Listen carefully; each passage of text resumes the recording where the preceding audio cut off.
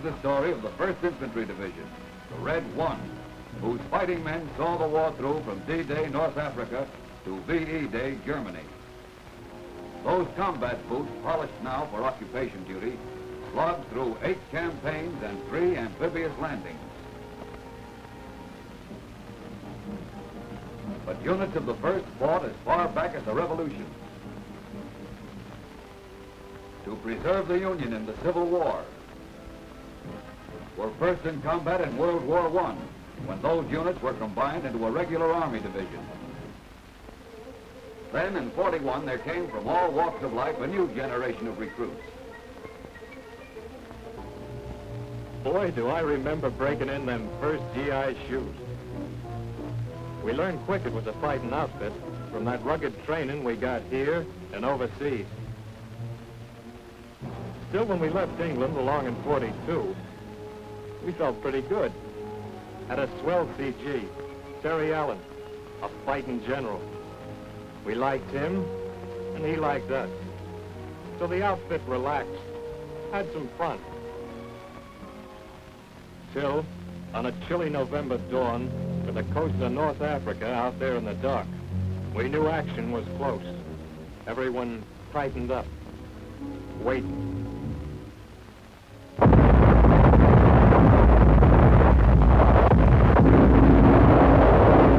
I don't know which was colder, the water or the feeling in my stomach when they opened up on us.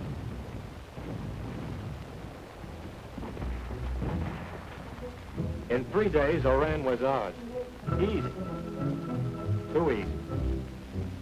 We thought we knew what war was like. But Jerry taught us different. With dive bombers, tanks, those dirty 88s. A tough school, pal. The kind you gotta work your way through. Damn near flunked out at the Kasserine. But we learned the score, started to teach Jerry a few things out of our book. We rammed our way back to Gafsa and down Rommel's throat at El Guitar, where we tore up his crack 10th Panzer Division. Then we swung north to Matur.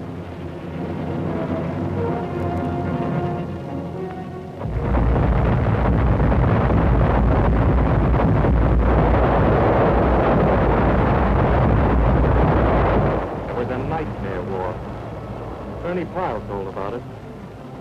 Drenching artillery, hidden mines, walls of machine gun fire.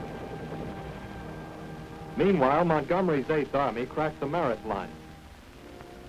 When we shook hands with his patrols, it was over the corpse of Rommel's army.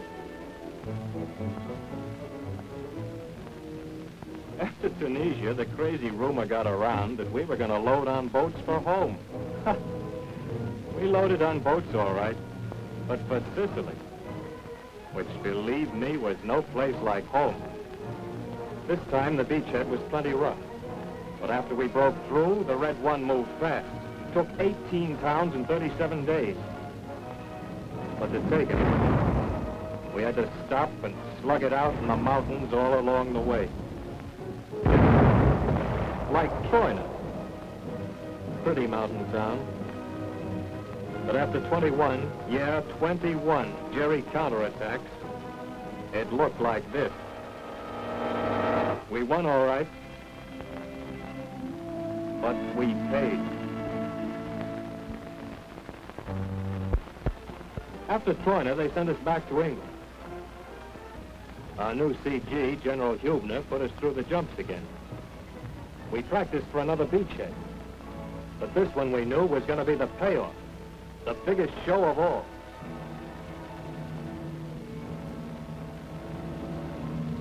The curtain went up on June 6, 1944.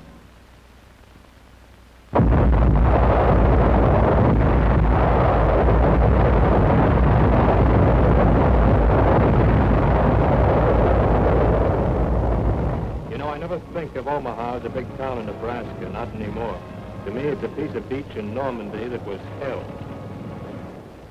We were getting crowd artillery, mortar, and machine gun fire like rain, without even an umbrella for protection.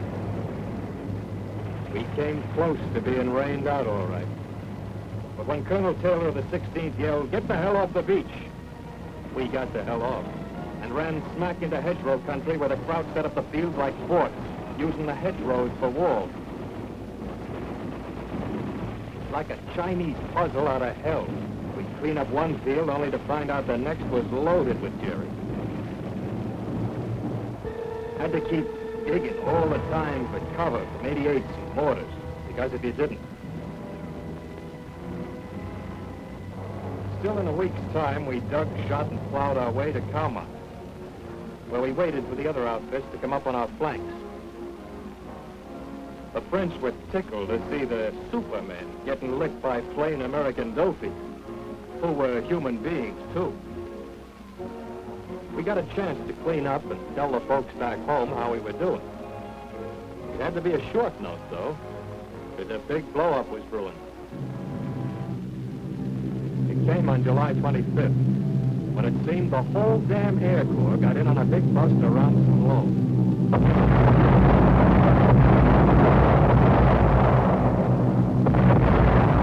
Then the infantry pulled an off-tackle play west of the town. The 4th and 9th Divisions opened up a nice big hole, and the 1st charged through. Patton's tanks went running all over like frisky colts, chopping up the panicky crowds. But it was the dough foot who did the cleaning up. Combat engineers dug up mines like fat cabbages, cleared away roadblocks, and all the time the infantry kept coming along for the final kill.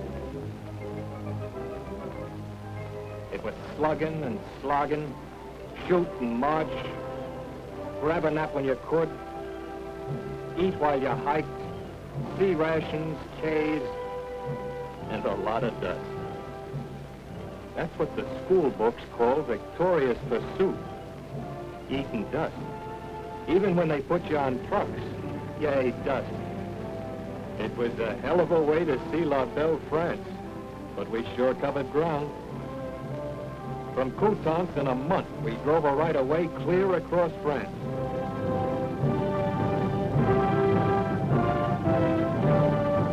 Through Soissons, where the Red One smeared Jerry 26 years ago. We rolled across the Belgian border, bagged 17,000 Heinies in a 3-day scrap around Mons, and kept scooping them up all the way to the Siegfried line. We cracked it in 3 days, drove a claim into Hitler's backyard around Aachen. It looked like the final round was coming up. We did some preparing.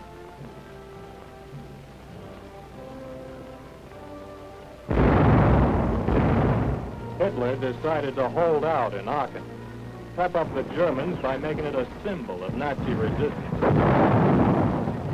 Gave them a slogan, too. "You are fighting for the honor of the National Socialist German Army," he said. They fought hard, too. House to house, for weeks. But we had a slogan, too. No mission too difficult. No sacrifice too great. Duty first. In the payoff, our slogan had more punch. We cleaned them out house by house, street by street, till on the 21st of October, Aachen, or what was left of it, surrendered.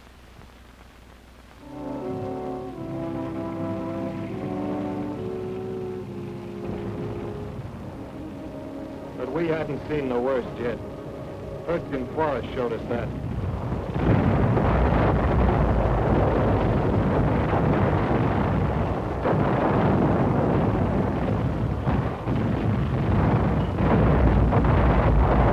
If tree burst didn't get you, the weather did. Yeah, Erskine really trimmed down the outfit. But we cleaned out Jerry. Then General Andrus, our new CG, pulled us out for our first rest in 6 months. We couldn't believe it. Even when we got back to Verviers in Belgium, we knew it was too good to last. Well, it didn't. Hitler shut the works with one last gamble in the Ardennes. And back in the line we went to hold the northern shoulder of the Vosges. It was an old story for the Red One. Mean weather, Jerry beating his brains out attacking. Then us counterattacking for keeps.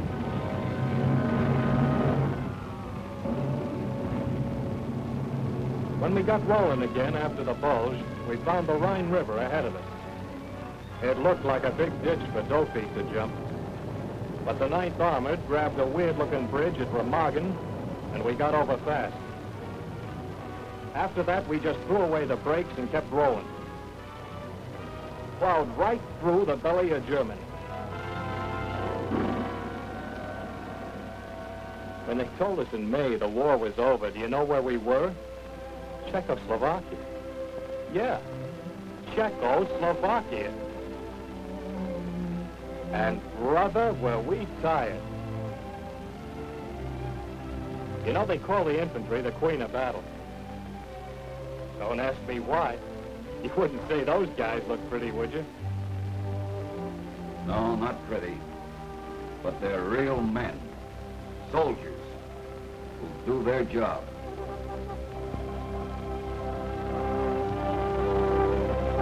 Thank you.